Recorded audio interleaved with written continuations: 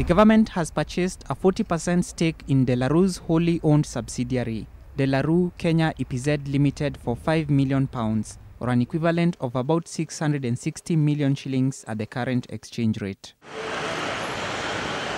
Pressure from parliamentary oversight in 2013 has yielded results 3 years later, regarding the quest by Delaru to be the Central Bank of Kenya's exclusive currency printer for 10 years. This condition is no longer part of the transaction that we have just signed today. As we prepare to leave the European Union, this sort of international expertise and entrepreneurialism and willingness to engage around the world is just what British firms will require to succeed. When asked whether the Central Bank of Kenya can employ the services of a different company to print its currency in light of the freshly signed joint venture between the government and Delaru, Rotich had this to say. Central Bank are the ones mandated to procure whatever they want.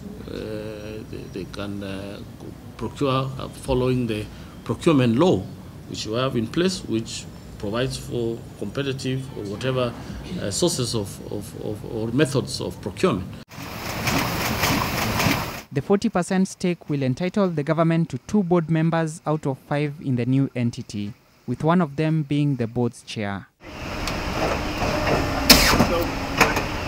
Delaru's factory in Ruaraka, which employs 288 Kenyans, is set to benefit from capital injection in the short term. We will have 3 principal manufacturing sites. One is in the UK, one is in Sri Lanka, and the other one is here in Nairobi in Kenya. So it's one of our 3 global hubs. We're making a £15 million investment across our manufacturing footprint over the next 2 years. And if you are curious to know when Kenya will get new generation notes in line with the Constitution's requirements, don't set your hopes so high that it's soon.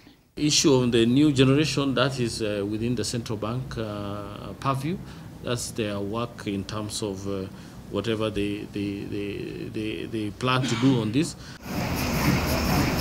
On this matter literally involving millions of shillings and cents, the cabinet has trumped parliament as the joint venture deal has now become a reality. And if the National Assembly is to act, the horse has already bolted. Alex Mwangi, NTV Business.